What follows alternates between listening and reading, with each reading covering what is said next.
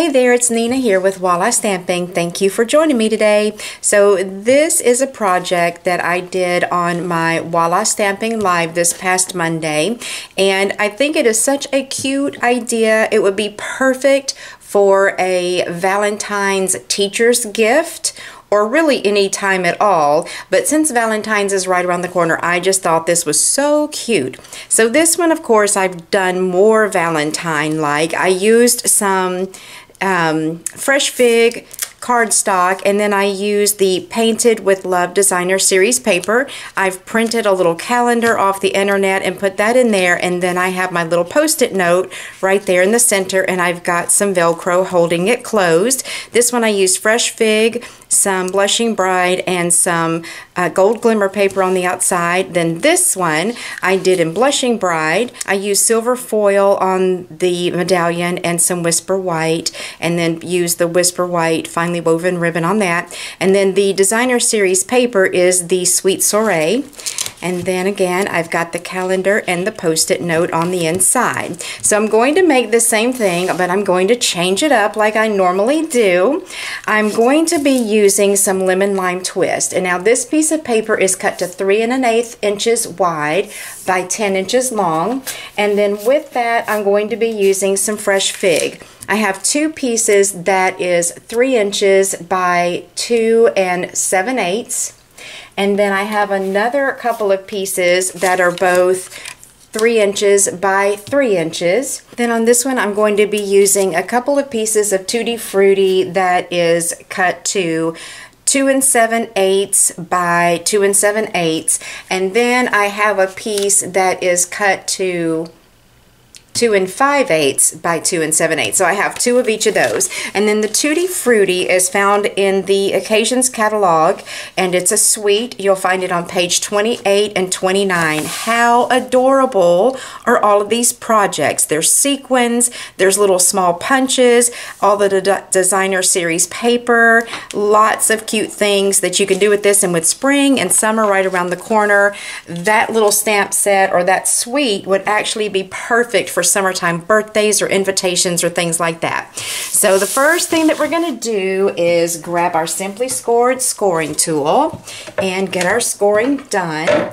So I'm going to put my lemon lime twist in so that the 10 inches across the top. Then we're going to score at 3 1/8, then at 3 1/2, 6 5/8, and 7. So basically what you're going to have here is you're going to have two squares here and here. Both of these are going to be 3 1/8 by 3 1/8 with 3/8 of an inch on either side of it. And then this little square is actually going to be 3 1/8 tall but only 3 wide, so that when you fold it up, let me pull this open, it's not going to be so long that it'll interfere with being able to close this up and it being even right there on that edge. So that's all the scoring that we have to do. I'm going to go ahead and get my score lines folded and burnished. I'm going to be using my snail today, and I'm going to attach my Designer Series paper. So this is the 3 by 3 cardstock and the 2 7/8 by 2 7/8 Designer Series paper.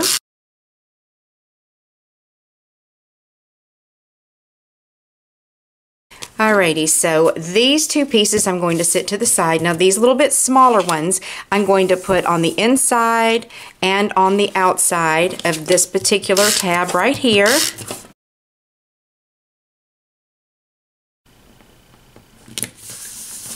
Okay, now I'm not going to put any here because our post-it notepad is going to go there, and it's just going to cover up any paper that you put under there, so there's really no sense in wasting your paper just for it to be covered up.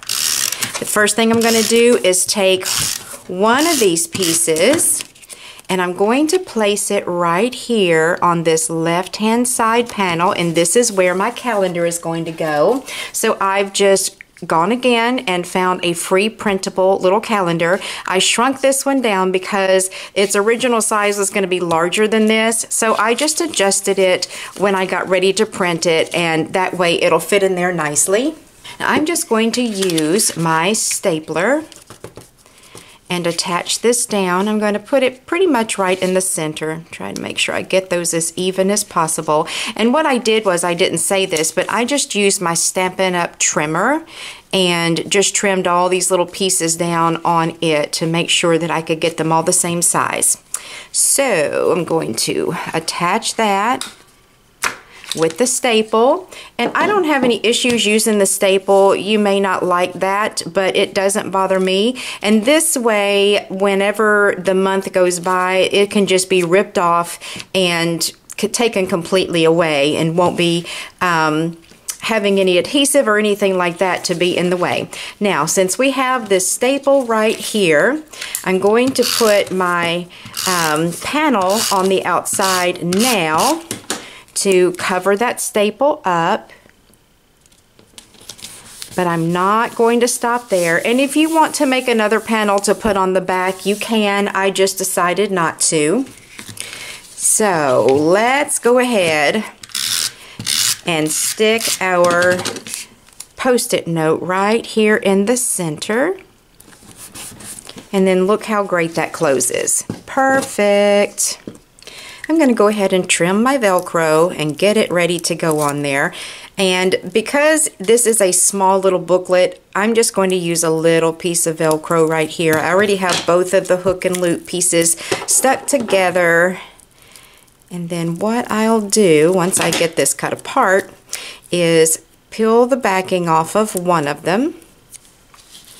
And I'm going to stick that in here right beside the calendar. Then peel the adhesive backing off the other side. And then get this all lined up how I'm going to want it to close. Give that a good press.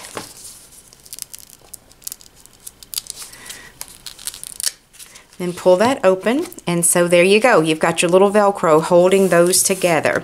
Now let's decorate the outside. Now for this, I've just got a scrap piece left over from cutting out my panels of my fresh fig, and then I've got a scrap piece of some Whisper White. The stamp set I'm going to use today is a celebration stamp set, and this is called Beautiful Peacock, and this is a stamp set that you can get for free during celebration. And I do have a blog post over on my website that explains to you exactly how celebration works. So if you've never heard of celebration or you've never shopped with Stampin' Up! During celebration, you can go over to that blog post and read about how you get free product. But in a nutshell, when you buy Stampin' Up! Product during celebration, they have a little brochure that is cram-packed full of items that you can get for free. So with every $50 you spend before tax and shipping, you get to choose an item out of that little brochure. So if you have any questions, you can either leave them in the comment section below the video. You can send me an email. The address is nina@wallastamping.com, or you can make a comment underneath the blog post for this project. I check all three of those, and I will answer your questions as soon as I get them read. Now I have a couple of blocks here. I've got a block C and a block A, and I didn't show you, but I'm going to be using all of these little flower type shapes here, and I've got all of those mounted together on my C block. And then the sentiment, I'm just going to use Beautiful Friend, and I've got that on my block A. So for the background, I'm going to use my lemon lime twist, and I'm just going to randomly go around this paper and just stamp these. I love the lemon lime twist.